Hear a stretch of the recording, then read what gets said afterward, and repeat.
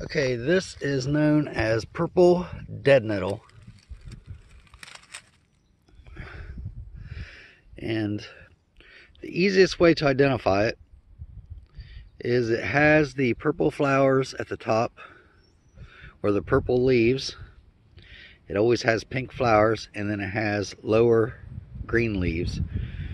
The stem, if you pull it up, is square instead of round. Now, the leaves can be made into a poultice for using to clean or disinfect a wound. It can be used for cuts and scrapes. The leaves can be used to eat or to make a smoothie. The plant itself has both medicinal and edible properties.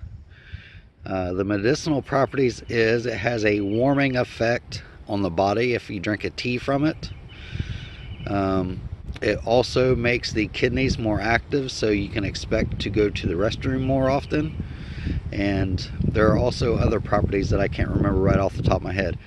But this will grow in literally wild areas. You can see there's growing pretty much all over right here. So this is the edge of the woods.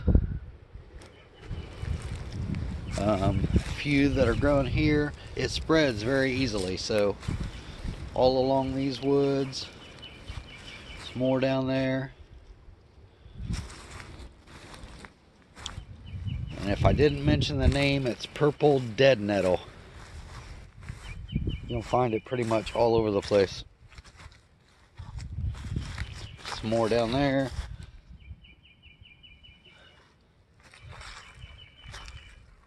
You can even find it growing out like this is my yard right here. There's one right there.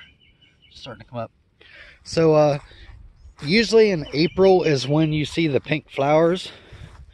And then later on in the year, the pink flowers turn into seeds. And that's basically how it rejuvenates itself for next year.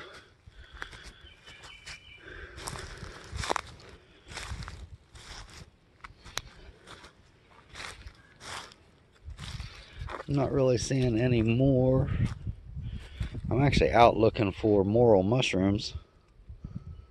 But I meant to do a video on that purple dead nettle because I see it all the time. I'll go ahead and put some other stats up about it. Because I just kind of went over briefly what all it's good for. But it's good for all kinds of other purposes.